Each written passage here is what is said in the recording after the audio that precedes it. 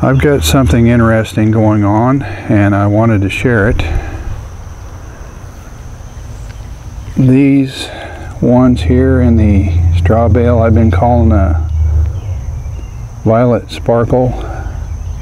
I don't think they are. And I've got some just like these out in the main garden. Let's go out there and take a look at those. Actually, they're a little bit different, but not a whole lot. You can see they're getting the purple. But what I did is the other day, when I was out here just for the heck of it, I took one of these and just tasted it. And it's not a sweet pepper, it's a hot pepper. And I don't have any other type that are similar. And I'm thinking it must be a cross with a violet sparkle. I'm thinking this one here is supposed to be a violet sparkle, and it looks more like the pictures I've seen online. But even those are a little bit more slender than these. But I haven't tasted one in the straw bale, so I'm going to go do that right now. We can go get over there just to see if it's hot also. Let me pull one of those off.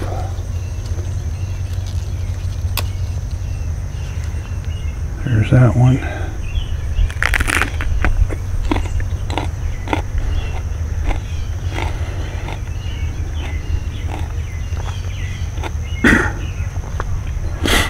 That's hot.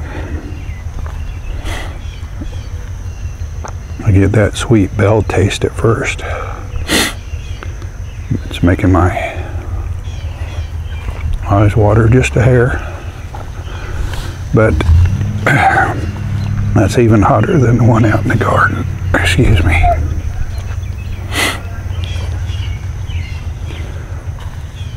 So what I have is some purple hot peppers that were totally unexpected. The violet sparkle is supposed to be a sweet pepper.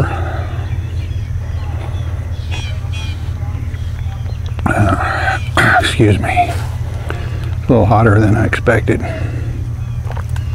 Just for the heck of it, I'm going to pick one of these. I don't know if I'll be able to tell if it's hot now, but I'm going to taste this one.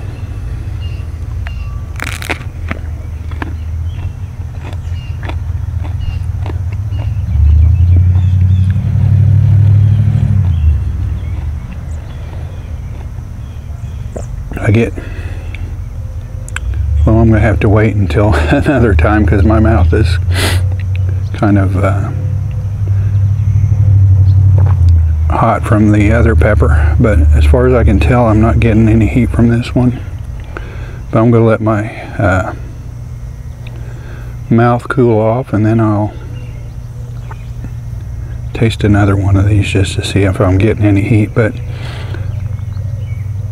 the best I can tell, my seed supplier that I got the seeds from somehow had one of their violet sparkles crossed with a hot pepper, and that's what produced this one and the one in the straw bale.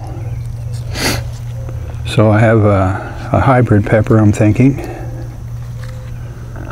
that this one is got less purple than the one in the straw bale. So I will definitely be saving seeds from the one in the straw bale just to see what I can come up with. But it was kind of an interesting surprise, especially that first one I tasted. And that one in the straw bale is even hotter, so I'm not a hot pepper person, but it really had some spice to it. I just wanted to share what was happening because I'd call that one a violet sparkle, and it obviously is not now that I've tasted one. But it's kind of a cool hybrid. I've never seen a larger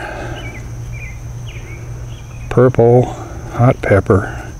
If you know one out there that looks anything like this, let me know. Maybe it was a mix-up, but the seed supplier, I checked out their website again, and they didn't have anything that looked anything like this in their hot peppers. So I'm guessing it's a hybrid, but please share your thoughts if you have any thoughts on what it could be or might be. But I just wanted to share this and let you know that these are not violet sparkles. I guess I'll just call these a mystery hybrid from now on. But I will save seeds just to see what happens next year. I don't know what they'll produce then, but we'll have to wait and see. Now I'm going to go get a drink of water. Here we are the next day, and I'm going to take a taste of one of these now that I've had plenty of time for my mouth to settle down. See if these have any heat at all.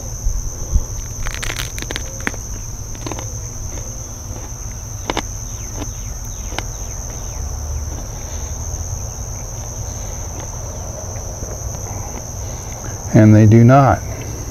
So I think this is what a violet sparkle is supposed to be like.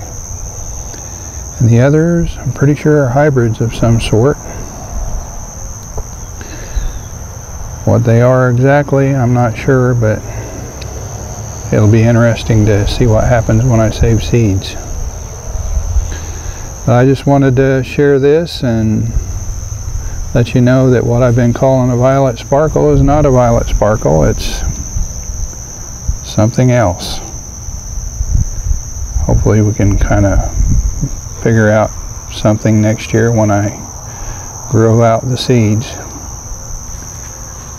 But if you're just now finding this channel and you haven't subscribed yet, please subscribe. Otherwise, like, comment, and share. We'll see you next time.